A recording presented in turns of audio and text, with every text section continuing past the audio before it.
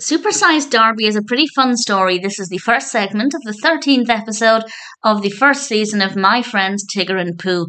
And in this one, Rabbit has created a potion that he hopes will supersize his vegetables. And some of this potion actually splashes on Darby, and Darby becomes giant. And to begin with, Darby is really enjoying this. She can do all kinds of things, and it really helps with a bit of super sleuthing as well, because Rabbit calls for help when his vegetable grows giant and he gets stuck on the top of it. So brilliant, Darby can help.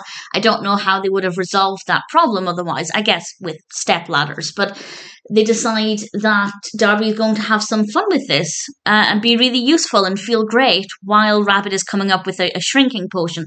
And unfortunately, Darby realizes that while there are some really great things about being giant, it also prevents her from being able to do certain things, such as eating enough to feel full. It causes problems when she's trying to play football or soccer, I guess, with the others.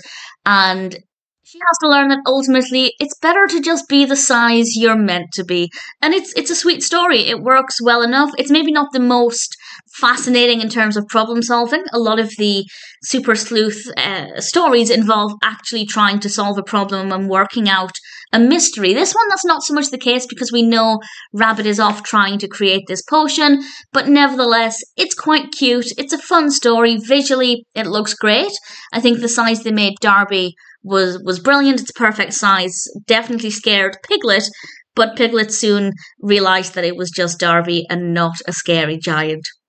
So it might not be the most fascinating in terms of presenting a curious mystery that we need to try and solve, but at the same time, it's a fun story.